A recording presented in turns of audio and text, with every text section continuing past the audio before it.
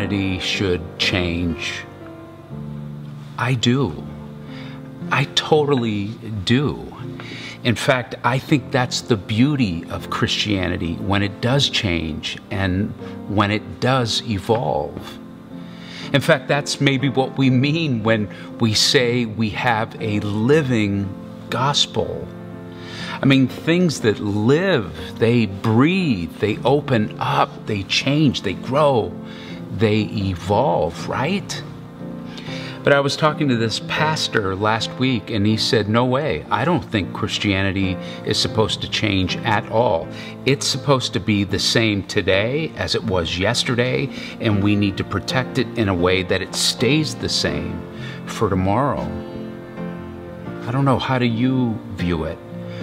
And I just don't see it that way. For me, it's just not intellectually or historically honest if I pretend that Christianity hasn't changed through the ages, through the century. Of course it has. It's always changed and evolved. How we interpret the Bible has always changed and evolved. And that doesn't mean there's something wrong with it. That's everything I think that's right with it. Now, I think what ultimately changes Christianity and has faith evolve is two wonderful things, and they are empathy and wisdom.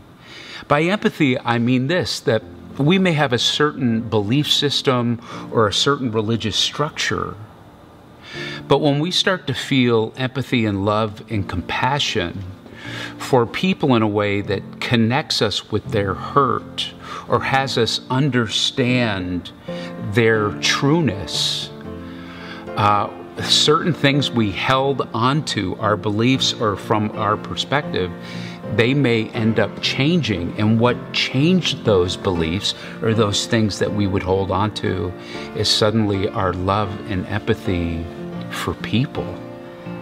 I don't think that's anti-Christian. I think that's quintessentially Christian. This is exactly what Jesus modeled. There was a certain belief structure he came into, and he said, yeah, that is what we used to believe. Yeah, those are the practices we held onto, but we're not doing that anymore.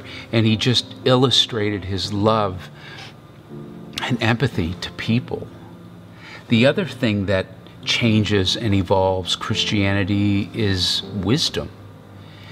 As the human experience grows and opens up and evolves, things we used to think, we don't think anymore.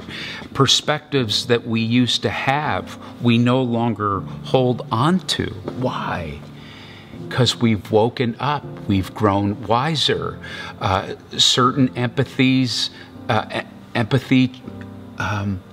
moves us to change things we believe and hold onto. So empathy and wisdom, it changes our spiritual lives. And for a lot of us, it just doesn't seem empathetic, loving, and wise to hold on to a specific version of faith that we are supposed to export to the world and convert everybody to, especially when that version of faith mostly was born from the Reformation, and in the last 100 years, it just doesn't seem empathetic or wise. It doesn't seem empathetic and wise when we hold on to a Christian spirituality that pronounces love, and yet we exclude our gay friends, our trans friends, a faith that doesn't empower women in an egalitarian way that allows them to be equal and gain the opportunities that men have. That just doesn't seem empathetically loving or wise. And it just doesn't seem empathetic and wise when our faith is about proclaiming and making it a mission to take a rigid, formulaic view of a spiritual life when it seems more wise, more loving and empathetic that Christian spirituality is about healing the world. So what if Christian spirituality was less about adherence to a specific doctrine or protecting certain beliefs, and it was more about opening up with empathy, and the scriptures lead us to a place of greater wisdom, where we see things differently, where we feel things differently, where Christian spirituality, more than beliefs and doctrine,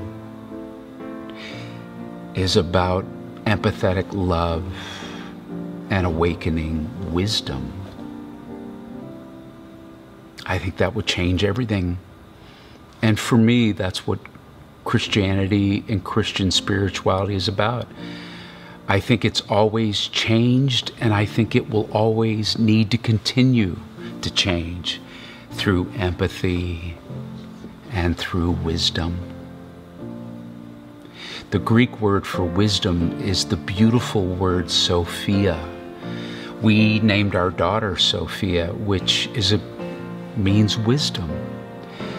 Lionel and Nicole wrote this beautiful song about wisdom called Sophia.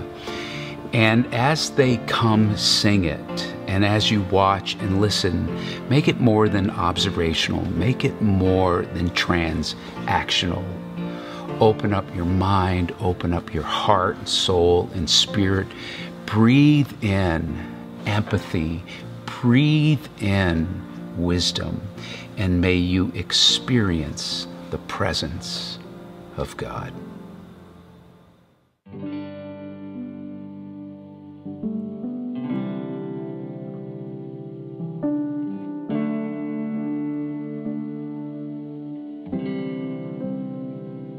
She was there at the beginning, formed in ancient times, when earth and sea were just a distant dream.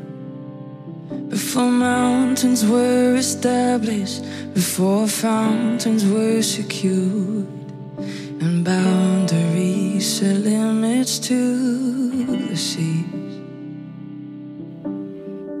Let those with eyes perceive,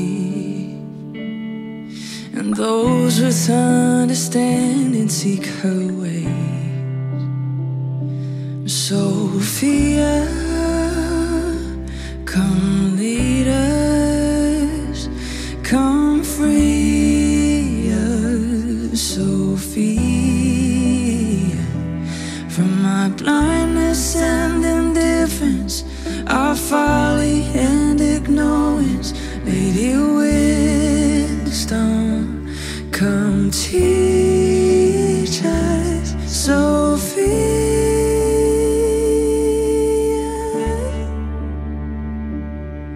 She shouts in gentle whispers in the streets and marketplace. Above the noisy crowd, she's crying out.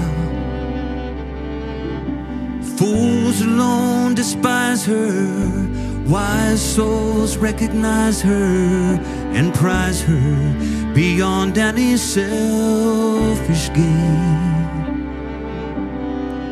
Let those with ears receive,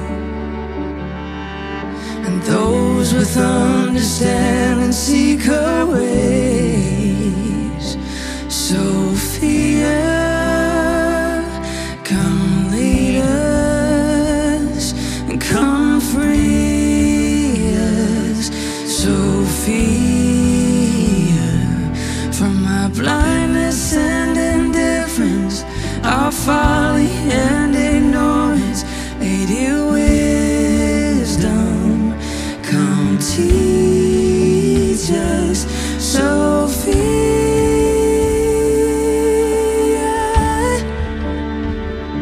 She is patient, and she is peaceful, and she is gentle, and she's meek. She is waiting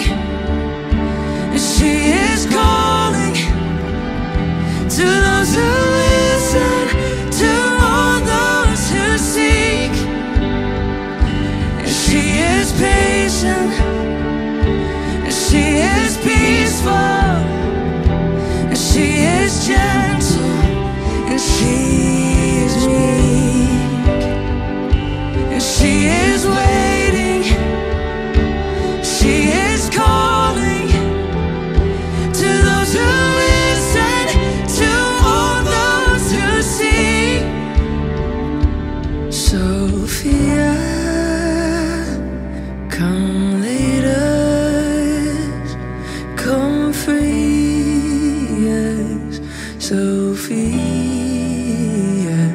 from my blindness and indifference, our folly and ignorance, Lady Wisdom, come teach us.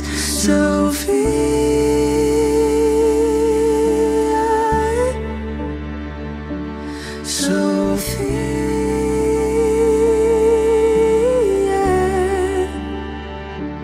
come and lead us, Sophia.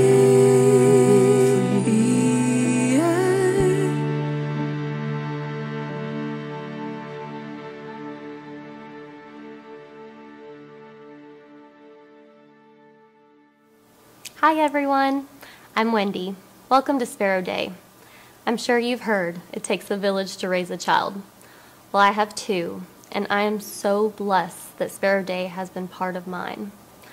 The three of us have received so much love and support from this non-judgmental community, and I'm grateful. So today I pray that you, wherever you are in life, you also feel loved and supported. Thank you. We ran wild through every season,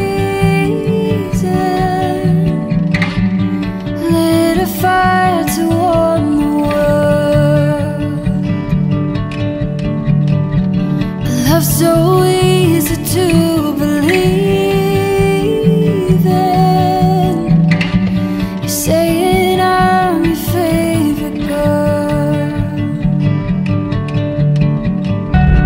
We were open and unwritten.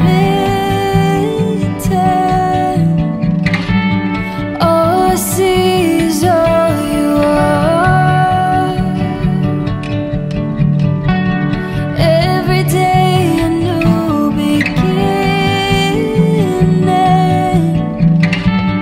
waking up inside your arms, and I'm still holding on. Every light that's faded once burned so bright we chased it farther than we ever thought we could go. Even with time's changing, you're the one I've waited all my life to get to know.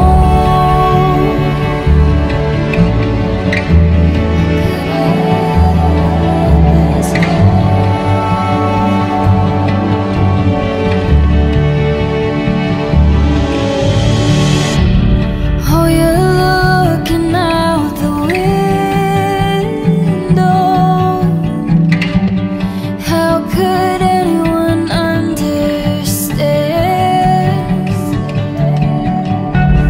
what you're seeing with your eyes closed? But if you open up your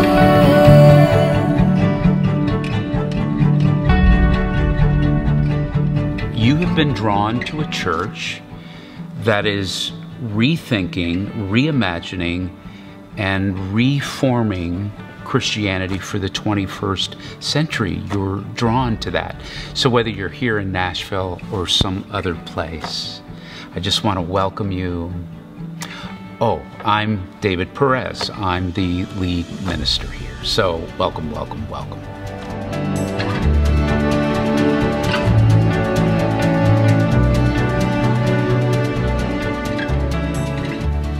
You know that forgiveness is one of the center points of Christianity. Anybody that is well aware of Christian theology and Christian history, Christian spirituality goes, okay, forgiveness is a center point of it.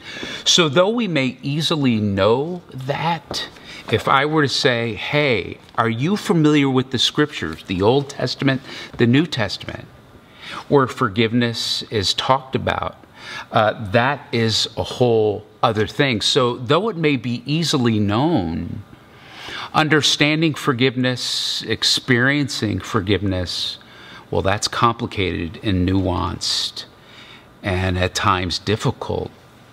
Why?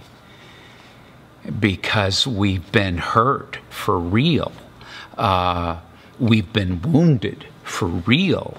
We've been betrayed for real, or we've been abused for real. And so when real things come, just because we may easily know that Christian spirituality is about forgiveness, or one of the things it's about is forgiveness, experiencing it is difficult.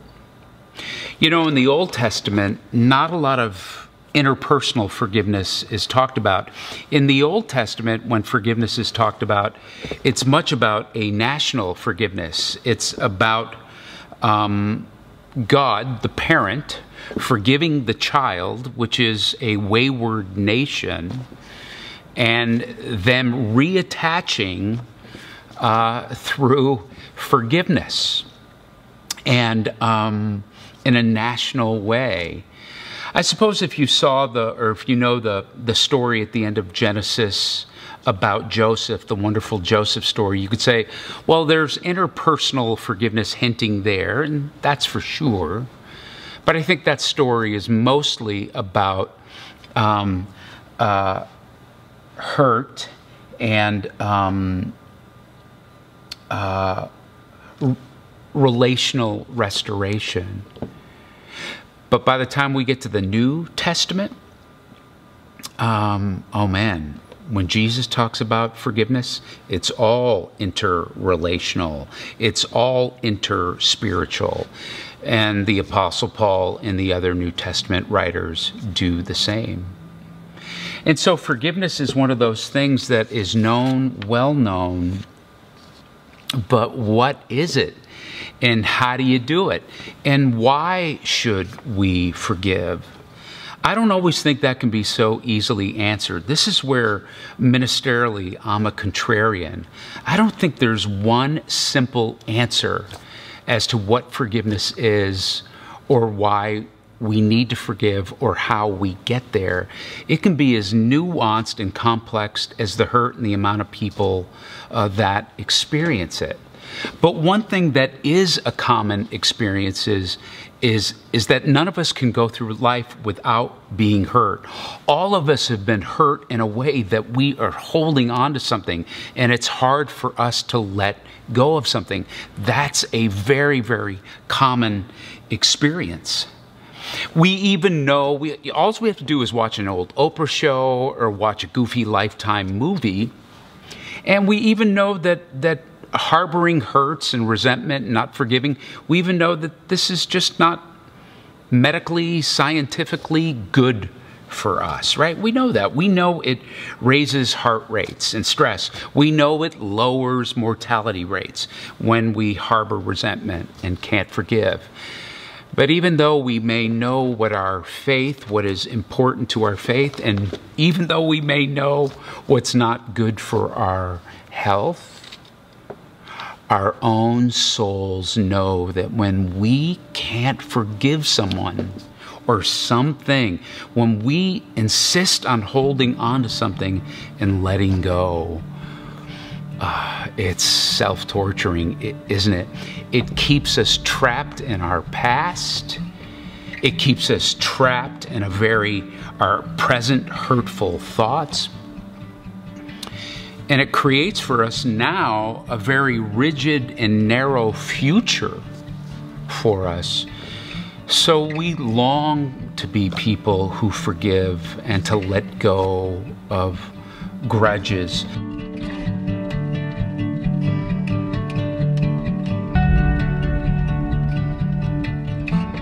Today I want to talk about 3 things that we actually need to release in order to help us move and navigate towards forgiveness. And I'll tell you what I've discovered about forgiveness, or I should say this, what I've discovered about life is constantly having to forgive someone all the time. People in life are always letting us down, not coming through. People often say insensitive things to us. People often don't come through or betray us. There are others who have been abused. So just living life is this constant confrontation of, will I forgive or not forgive? And last week I talked about that, one of the things that forgiveness isn't, it doesn't always mean that a relationship is restored. And I told a story about one of my own lifelong friends about reaching forgiveness, but not necessarily restoring a relationship. But forgiveness is often a restoration of relationships. And part of the journey there of restoring relationships through forgiveness, it is journeying to this place where you have done the inner work of being able to say, I think my relationship with you is more important to me and matters more than the rights or perspective I'm holding on to. But that's a journey. But here's where I'll also be contrarian as a minister. As much as we know what forgiveness is and even isn't, as much as we know it's bad for our health, but our own souls don't want to be trapped by resentment and be freed by forgiveness, some of our own Christian teaching, some of our own Christian tutelage has not helped at all. In fact, some of our own Christian teaching has inflicted more damage. You see, when we reduce the scriptures, when we reduce our Christian faith to the mere understanding of, say it, pray it, obey it, when we reduce it down to rigid doctrines that don't evolve or change with empathy and wisdom, well, then what can happen is when we teach on forgiveness from that perspective, forgiveness when you've really been hurt or hurt again by somebody is this on-demand thing from you. We demand of you, if you're going to be a good Christian, we demand of you your benevolence and forgiveness. Sometimes that's even been manipulated and used against you by someone who has hurt you and hurt you again, right? They're wallowing in their own guilt. And they go, hey, you're supposed to forgive me. To be a good Christian, you're supposed to forgive me always and forever. 70 times 7, right? And so when we have such a rigid, simplistic, not nuanced or complex understanding of forgiveness, we just do more damage with our teaching. Another way we do more damage of our teaching is how we teach the supernatural with hyperbole and in such a hyperbolic way, exaggerated, not real way. So when we teach that, you will, if you pray and ask for God to help you forgive, you'll be infused and invaded with this supernatural Holy Spirit force that will fill you with compassion and empathy and the ability to supernaturally forgive with an agape love. So you believe that and we teach that. So you pray, God, help me to forgive the spouse who betrayed me and betrayed me again. God, help me to forgive the business partner who stole and took from me. Help me to forgive the friend who stabbed me in the back and stabbed me again. So you prayed for this because this was the sincerity of the heart. And this is how spirituality was taught to you, that the Spirit will come upon you and just give you this supernatural ability. So you do it, and like some superhero comic book, you're expecting to be filled with this. It doesn't happen. You can't forgive the spouse, the business partner, the friend, the thing. And it just continues to do more spiritual damage, just heap more spiritual guilt and shame because you think you're lousy at being a Christian. And you must not really believe this stuff, or it must not really matter. And so we do more damage even with our spiritual teaching. And I just don't think forgiveness is that way at all. I don't think that's how the scriptures teach it.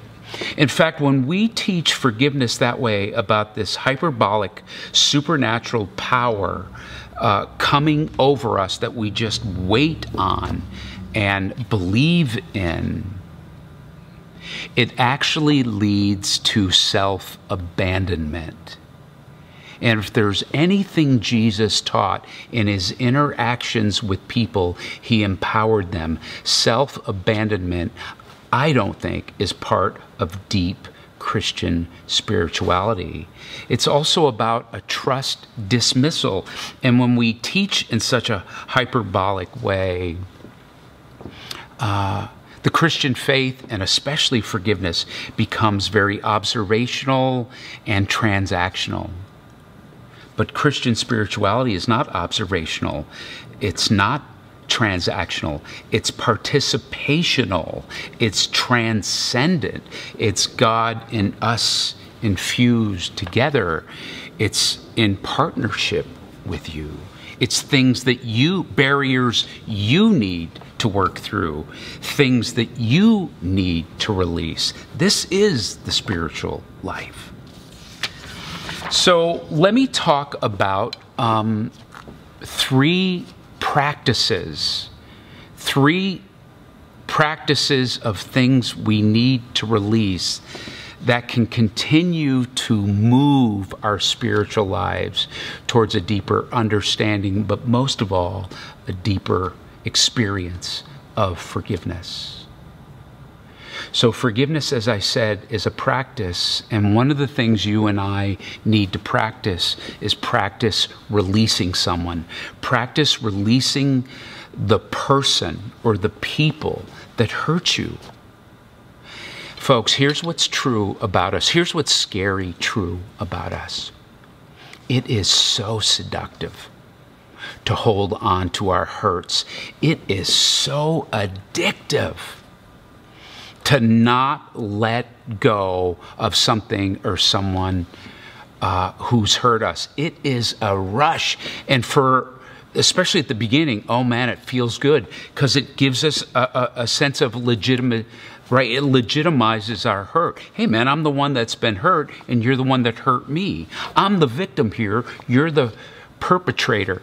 And what becomes so seductive and addictive is holding on to that so our hurts are legitimized. Though that might be understandable and we get it, it's not helpful when we hold on to this rush. So there are several ways that we can release someone and release the person who hurt us. One of the ways, I began to speak about it last week, it's just becoming more aware. Become more aware of how you feel versus fixating on the thoughts you have about someone. Become more aware of the internal work you need to do versus the external thing or faults of someone or this thing that happened. It's, you know what, part of the rush of and the seduction of holding on to our hurts, man, it always makes things very tidy and clean, and it always aids in our own self-protection. Why? Because I focus on them instead of myself. But true forgiveness experienced is not letting go of that thing outside. It's doing the internal work, the vulnerability, where you release this thing from the inside. And so when you can be more vulnerable about how you feel, more vulnerable about the hurt you've had, more vulnerable about the barriers like the doormat barrier I spoke about last week, the backfire barrier I spoke about last week, the fear barrier I spoke about last week. When you are more aware of those things, how they're obstacles to forgiveness, then you begin to awaken. It helps you release someone. And so just hold on to the process of forgiveness is always through vulnerability, never a fixation or feeding a narrative. It's vulnerability, not feeding a narrative or feeding your faults. I want you to see this passage in Luke 17 that Christ teaches. If a brother or sister changes the way they think and act, forgive him. Now let's stop there for a moment. Look at that.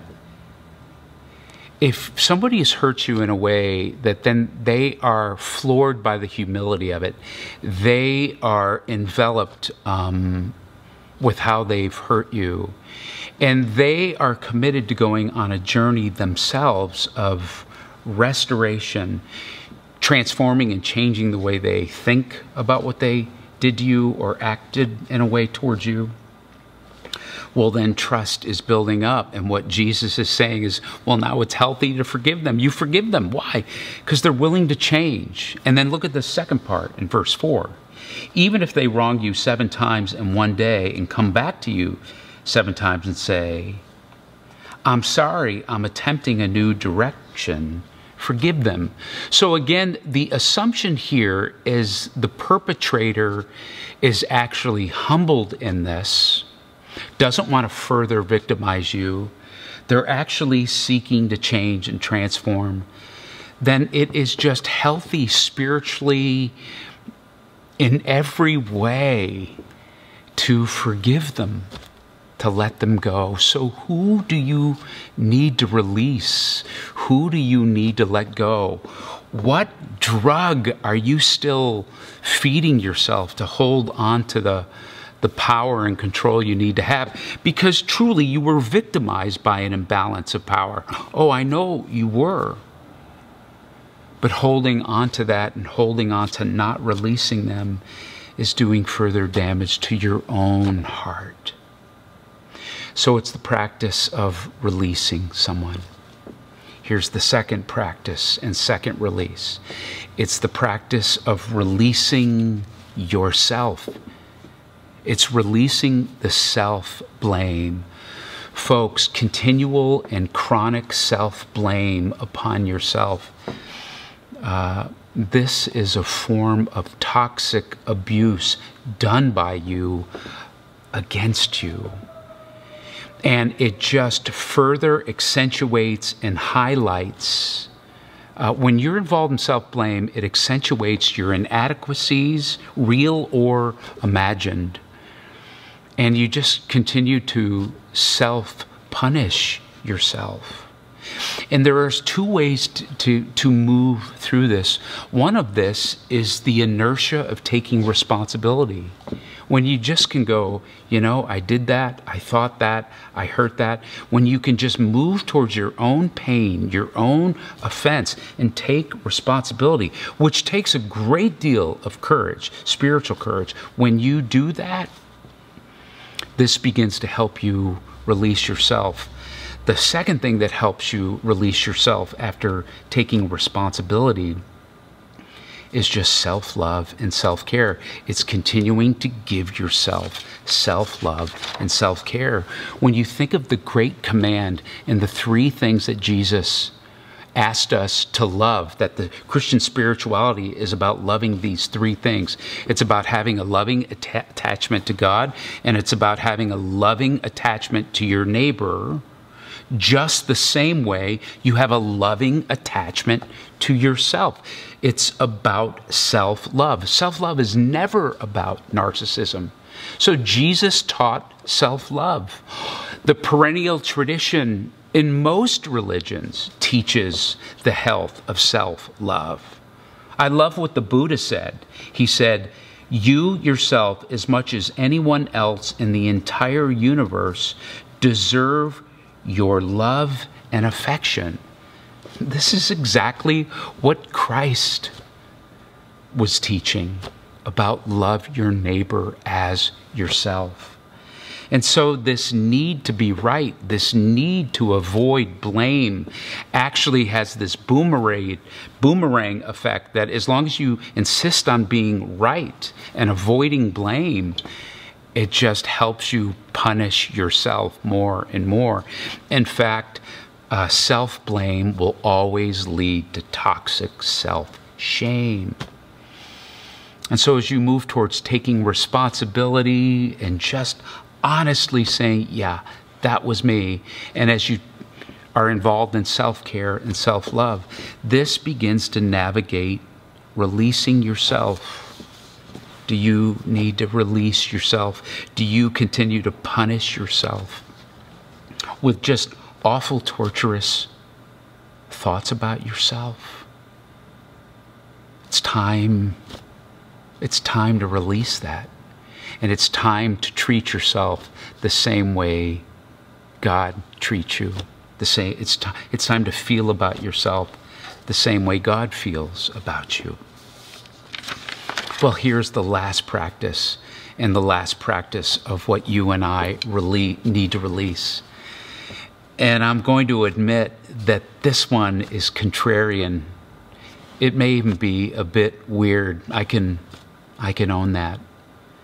So not only do we need to practice releasing someone and practice releasing ourselves, we need to practice releasing the world. We need to practice forgiving life and forgiving the world. When Jesus was dying on the cross, and when he still had some life and breath and words in him, as he was looking down on those who were torturing him and executing him, he prays a prayer to the God he loves and is attached to, and he says, Father, forgive them, for they don't even know what they're doing. It's as almost in that sense that Jesus was just releasing and forgiving life. And that happens, that crap and stuff happens in life. Our dreams don't come true. The efforts we give towards our endeavors don't end up being successful, or they fail. People we hoped in don't come through. Something that we thought would bring us life and love collapsed or went away or divorced or died. A hope, a dream never happened. And so some of you have not released that. And how we navigate and move towards forgiveness is when we can just go, life and all the crap that can happen, I let it go. I release it. And if you don't like the word forgiveness, forgiving life, then that's okay. Hold on to this word. Replace the word forgiveness with acceptance. It's like Jesus just had a full acceptance. Father, forgive them, for they know not what they do. He just had an utter acceptance of this is what happens, or this is what has been done to me. And he was able to release it. So the more you can practice releasing someone, releasing and forgiving yourself, and releasing just a life wound and life hurt that was done to you for some inexplicable or maybe very explicable reason, the more you can practice releasing these things, you are on the road to navigating forgiveness. And you might be in a season where, releasing someone and practicing these. Practice is not a one-time thing. If you just have to do something once, it's not a practice. Practicing releasing someone, myself, in life, this is an ongoing thing. Why? Because life happens. People happen. Stuff happens. I don't know. I just think, to me, this gives me many hopes when I think of, okay, understanding the barriers that hurt me from last week to help me navigate forgiveness, understanding 3 things that I have to release. Oh my gosh, this makes not the spiritual life magical. It actually makes it naturally miraculous for me. That God gets to transcend his presence with me, and I get to participate in that. And through this journey, I grow and evolve through wisdom, through empathy. So before we go, let's pray. And maybe we can begin to practice releasing. And maybe this week, each day, you can just become more aware and practice releasing someone who has hurt you, releasing yourself, releasing life. Let's bow our heads and pray. God, I pray that you would be with those who are just holding on to someone who has hurt them deeply in a way that it's just hurting them. I pray that they would release this person by saying this person no longer has power over them. This person no longer has any kind of control over them. And I just pray that you would give them a strength for their own self-love, their own self-dignity. That you would just allow them to let go of feeding the narrative and the real narrative that hurt them. It's real. But to no longer keep feeding that, keep feeding the rightness or the victimness of which all might be true. But they would move towards the vulnerability of the hurt they feel, the wounds they feel, so they can navigate the barriers, so they can move towards self-dignity and strength to let go of this person. I just pray that they would release someone. God, I pray for those who are mired in self-blame that just creates deep, deep shame. I pray that they would see themselves as you see them, which is loved, and that they would just begin to practice greater self-forgiveness, self-compassion, and self-love, and that they would just move towards honesty and responsibility and just be able to humbly say, you know, I did that, I said that, I created that, I allowed that. And just knowing that the more they move towards the pain of honesty with themselves, that will help them release themselves. And then, God, I just pray for anybody that is mad at the world, mad at life. I just spoke to someone last week that is just mired in just being mad at the world, mad at how life went. And they're just tortured. In fact, they've been tortured by it for years.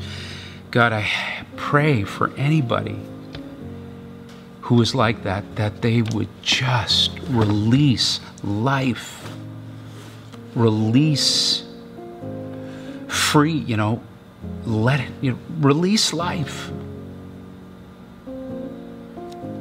And just let go of the world and the way it is and how it hurt them. And help us all to move to just a greater acceptance of how life goes. And I pray this in Jesus' name. Amen. May God bless you. May God's presence be very much with you. Sit there while I tell you just how beautiful you look tonight. As if you haven't heard me say about 100 times. You shake your head and look away. I promise that I've tried my hardest to let go of this, but every time I think about a world without you in it, my life becomes a darker shade of gray. Hey, hey, and all I wanna do is make you smile. When darkness still ensues, I wanna be alive. Whatever we go through, I'll make it worth your while. 'Cause every minute, every hour, every day, I wanna make you smile.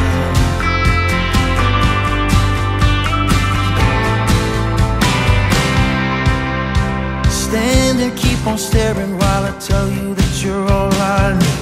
And even though I know you know that I'm a fighting breed, I'm gonna keep on showing you